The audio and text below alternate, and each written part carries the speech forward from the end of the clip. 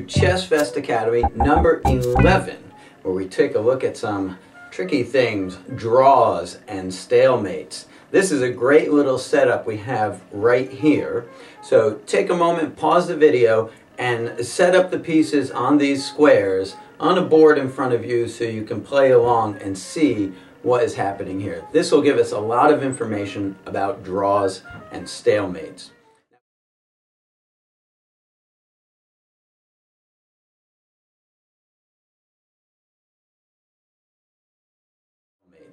Now we've covered check and checkmate. Check when you attack your opponent's king and they have to then get out of check, and if they can't, then you're looking at checkmate.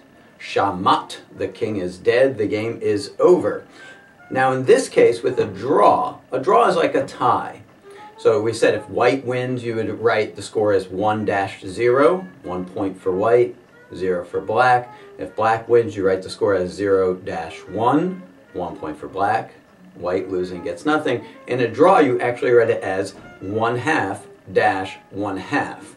And those little half points can be the difference in a tournament between placing in the tournament or winning, or a team win can sometimes be garnered by that half point. So a draw is actually a very important part of the game. In our World Chess Championship between Anand and Carlsen, most of the games were draws. Draws are very common in all sorts of chess. They're not to be avoided, and we'll come back to that. But if you look at this setup here, this is very interesting. This is a game between Alexander Belyavsky and Larry Christensen. The last move, Black had just taken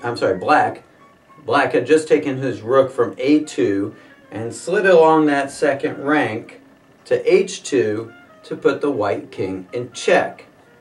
Now, before we even look at that, take a moment and look at Black's king.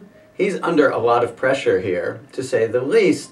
The king has no safe square he can move to. The rook and the queen are keeping that 7th rank off limits to him.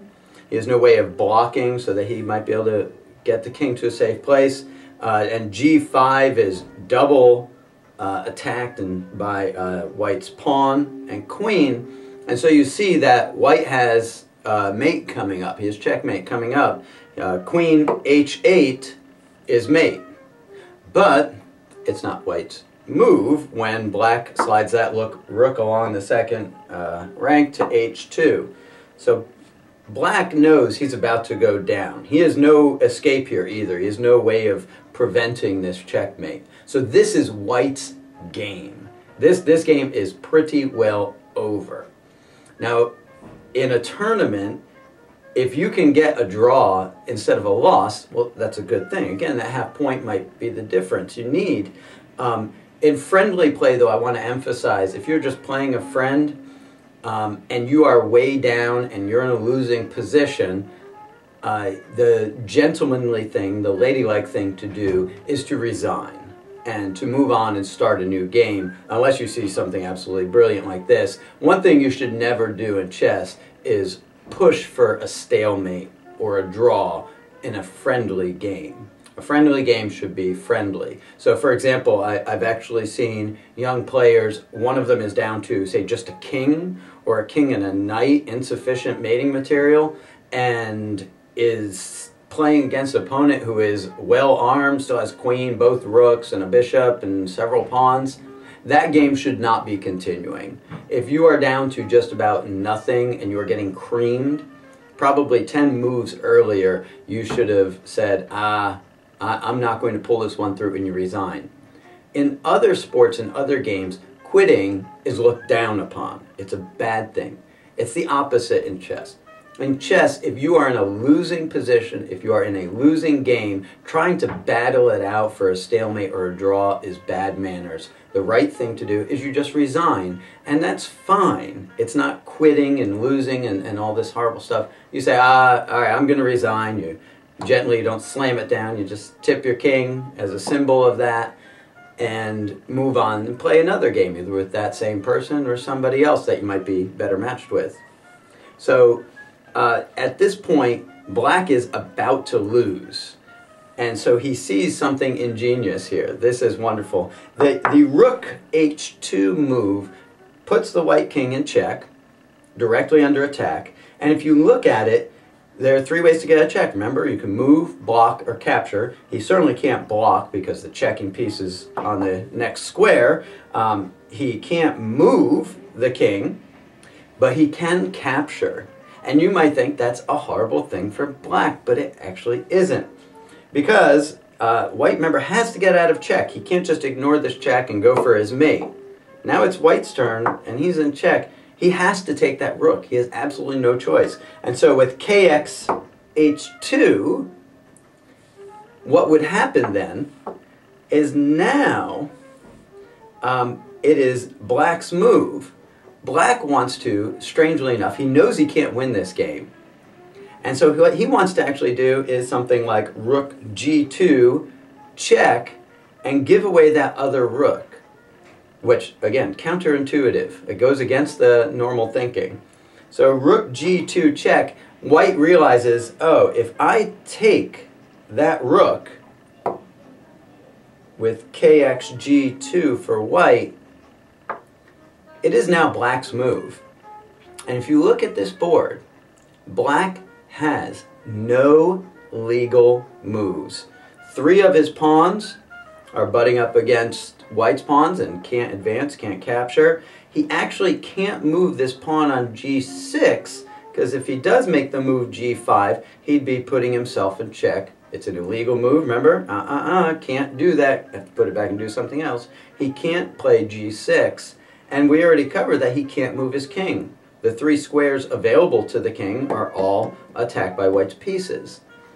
It is a rare thing. It doesn't happen a lot in chess, but sometimes you will find yourself in this position. If this game had played out this way with black just tossing away these two rooks, he would be in a position where he can't move at all. He has no piece on the board that he can make a legal move with. And that is the definition of a stalemate. It's not a checkmate. It's a stalemate. Black is to move. He cannot move any of his pieces. He has no legal moves. The game can't go forward. And so that is counted as a draw. So rather than the score being 1-0 for white's win, which it was about to be, white had a mate sitting on the board, it ends up being half-half. It's a draw. And in tournament play, that would matter a lot.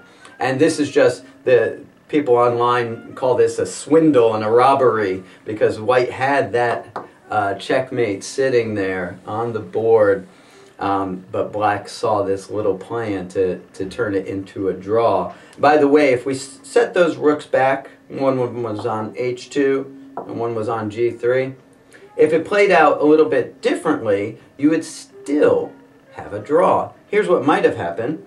If white plays kx h2, which remember he has no other legal move, and black follows with rook g2 check. The white doesn't have to take that rook, which results in a stalemate, but here's what would happen. If he says, does king h3, just to put the king on a safe square, hoping that he can, on his next move, get that mate he has, black just follows up with rook g3 check. And then he doesn't want to take that rook, right? Because it's going to be a stalemate, which is a draw. White has a win on the board. He doesn't want a stalemate.